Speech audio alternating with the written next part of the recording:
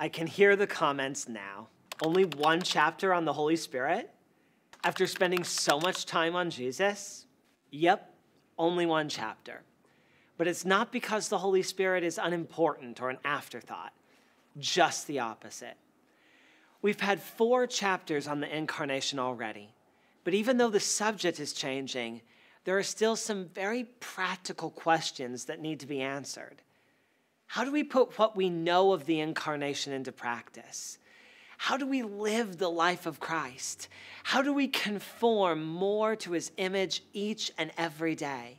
Thankfully, we don't have to do any of these things on our own. There's someone to help us, someone who Ambrose called the author of the incarnation, the third person of the Trinity, the Holy Spirit, the Lord, the giver of life.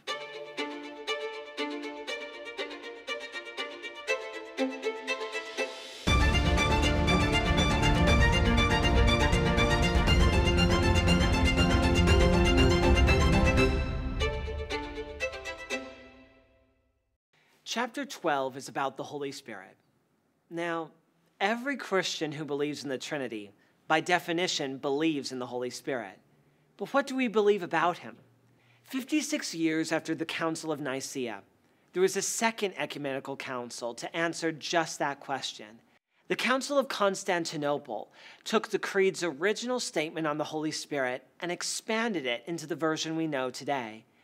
That's why people sometimes call it the Niceno-Constantinopolitan Creed.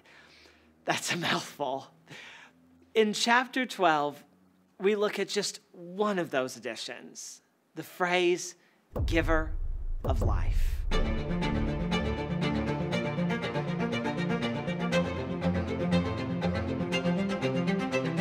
Today, when many Christians think of the Holy Spirit, they think of power, miracles, and the supernatural.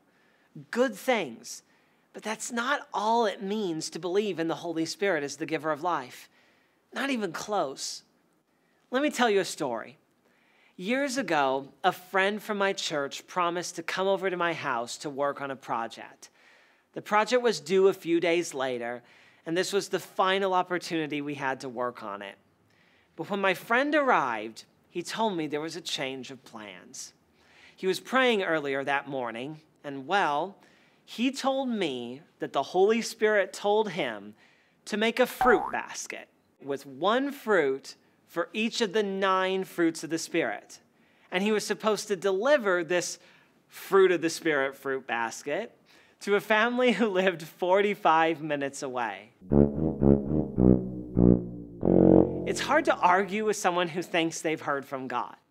So instead of working on our project, we spent the rest of the day trying to decide if long-suffering was more like bananas or kiwi and driving all over town.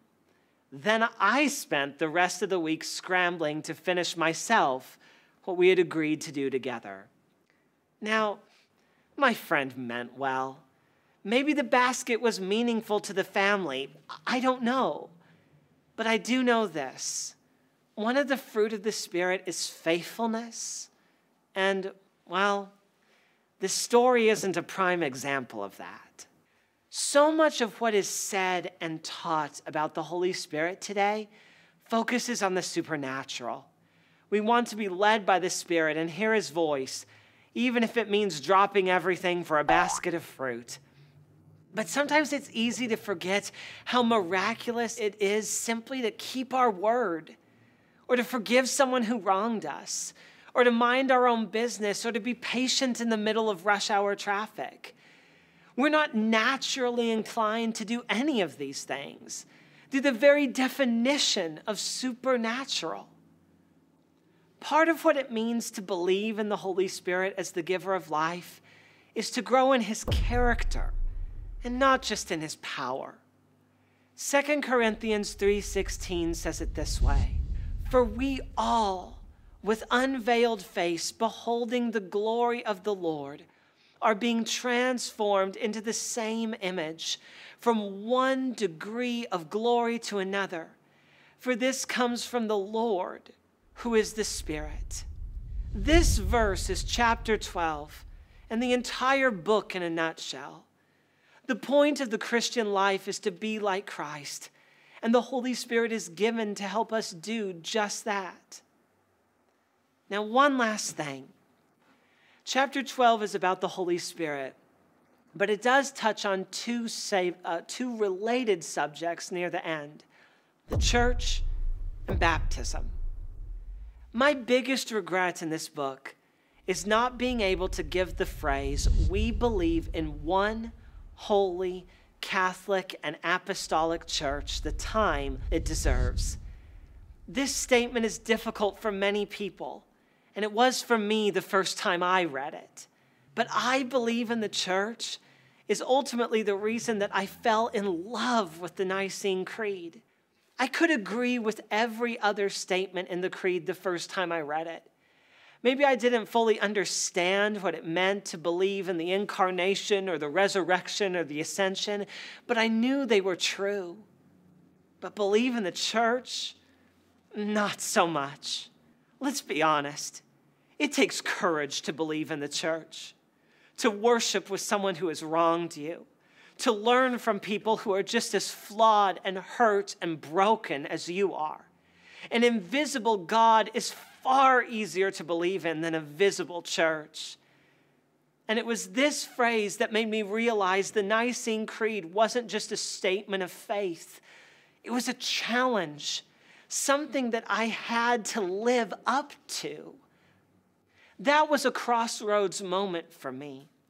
I could dismiss the creed and move on with my life, or I could look myself in the mirror and ask why I didn't believe. And that's where my journey into church history began.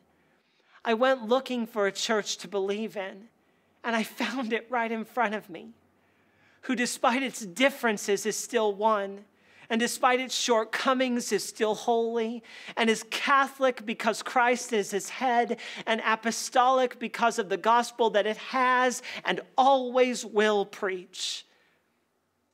Maybe it's another phrase in the creed that challenges what you believe. Accept the challenge. One of the early readers of this book wrote to me and expressed how it is important to wrestle with each of the creed's terms and phrases. I can't think of a better verb. Sometimes the Nicene Creed is a wrestle, a struggle, but the struggle is worth it. Let the power of the creed be for you that first step into a faith far richer and deeper than you've experienced before.